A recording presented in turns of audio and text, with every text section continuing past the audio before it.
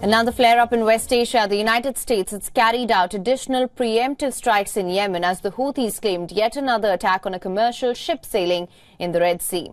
American forces have carried out strikes in Yemen, destroying 4 anti-ship ballistic missiles that they say threaten civilian and military ships. This marks at least third time in less than a week that the United States has carried out strikes against the Houthis in Yemen.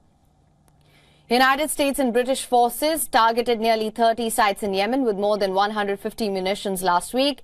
And in a follow-up action, U.S. also attacked a Houthi radar site later. The latest attack by the U.S. comes as the Iran-backed rebels targeted a Greek-owned vessel that's named the Zografia while it was transiting the southern Red Sea. The Malta-flagged bulk carrier was struck by a missile near Yemeni port. It was sailing from Vietnam to Israel with a crew of 24 on board and was reportedly not carrying cargo when attacked. No injuries have been reported. The Houthis also launched attacks on American vessels on Sunday and Monday, following US and UK strikes on their territory last week. Several major shipping companies have been diverting vessels away from the Red Sea shipping route between Asia and the European markets, threatening a major disruption. The Houthis say they will continue their maritime aggression.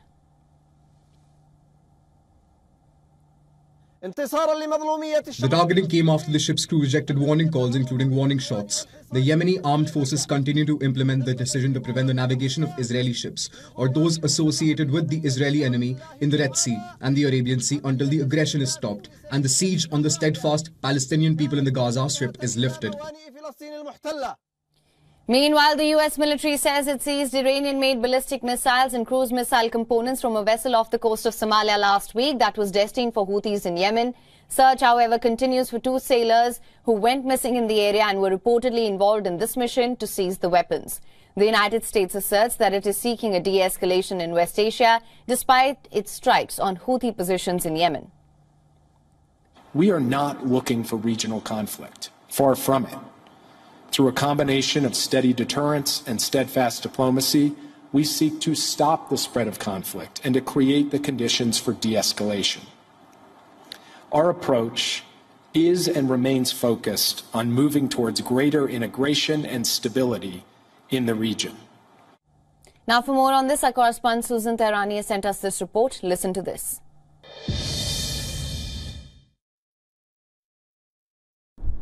News of the U.S. airstrikes come at a time that it's being reported the Biden administration is expected to relist the Houthis as a foreign terrorist organization. You may remember back in February of 2021, the White House delisted the Houthis as a foreign terrorist organization after the Trump administration designated that militia group as a terrorist organization in its final weeks. We also learned on Tuesday from the office of the UN Secretary General that Antonio Guterres spoke on Monday with Iran's foreign minister.